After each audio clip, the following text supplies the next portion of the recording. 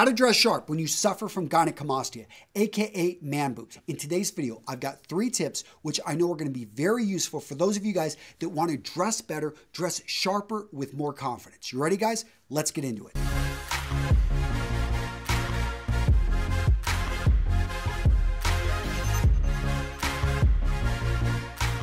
Now, gents, if you know somebody that could be suffering from gynecomastia, I would appreciate it if you pass them this video so they can use this information to help build up their confidence. Now, where does gynecomastia come from? For some guys, it's simply, like I said, a hormonal imbalance, and they start to develop breasts. Other men are going to be very big, a little bit overweight, and that can lead to it as well. So multiple ways to deal with this, and I'm not going to get into surgery. I'm going to assume that they are trying to dress sharp with the body that they have. Tip number 1, look at gynecomastia vests or compression shirts, or you can get a combination of the two.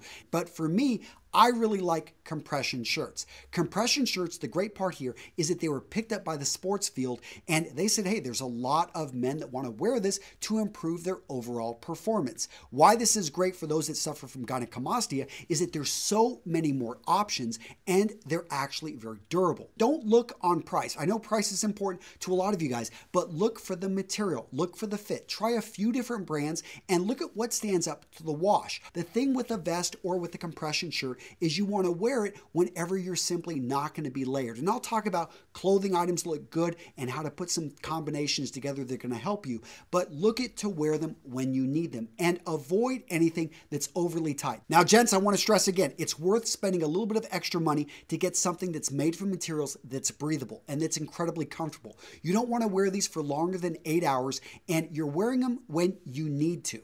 Also, I know some of you guys have resorted to using bandages and straps. Don't do that, guys. You can end up hurting yourself. Now let's talk about the different colors, the patterns, and the weaves of the fabrics, which are going to best suit a man who suffers from gynecomastia. Number 1, focus in on dark colors. So indigo, dark blue, navy, black. Now, why are we going with dark? Because in general, they're going to do the best job concealing curves. They're going to slim you up. They're going to make you look better. Now, when we go over to patterns, what are we looking for here? You do not want to have those horizontal patterns going across. So you want to avoid checks. You want to avoid just horizontal patterns. But vertical patterns are good. So lines going up and down. Now let's talk about actual fabrics. So you want to avoid knits and you want to go for fabrics that are woven. What's the difference? So a t-shirt is a knit, and that is basically where the fabrics are going together like this. A weave is where they overlace. So what's an example of a weave? A dress shirt is a weave. So what's the big takeaway on weaves versus knits? If you suffer from gynecomastia, you want to go with dress shirts and sports jackets versus sweaters and t-shirts. Now, I know what a lot of you guys are thinking. Shirts, sweaters, Antonio, that's half my wardrobe. What in the world am I going to wear?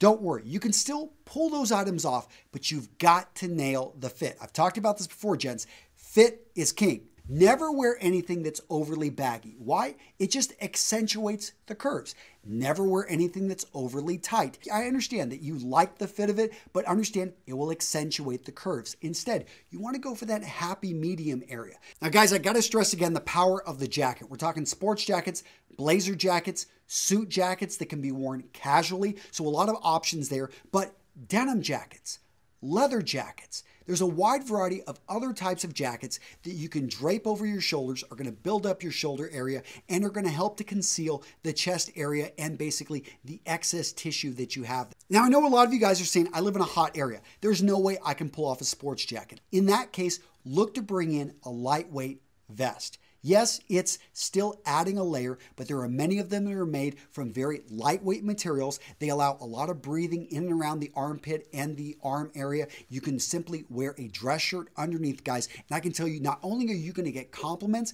but it's going to, again, help bring it all together. And it really does a great job of concealing man boobs. Another option, statement pieces. I'm talking about pieces of clothing that draw attention, that draw the eye where you want it to go. So you wear a hat like this, people are going to notice the hat. Very functional, especially in hot weather. Now, maybe you want to draw their attention right back down to your feet. So you wear a pair of shoes like this, nice brogue with a suede, blue suede right there, very attention grabbing. You wear a pair of shoes like this, double buckle, beautiful pair of shoes.